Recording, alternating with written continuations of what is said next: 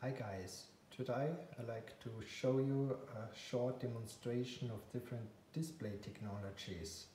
Here you do see three displays, 3.5 inch size. Here is a standard TN panel with a capacitive touch panel and about 340 nits. Here is an electronic assembly display with also a TN cell and about 800 nits.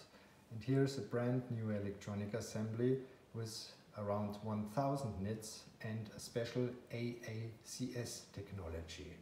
Let us see the differences now. If I'm having a view from directly top, those displays more or less are looking fine. Every display for itself is looking fine, more or less in colors, and can be used easily.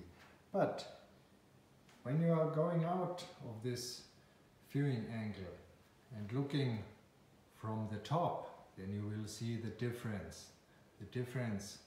This new AACS technology display is much better readable than all other TN technology displays.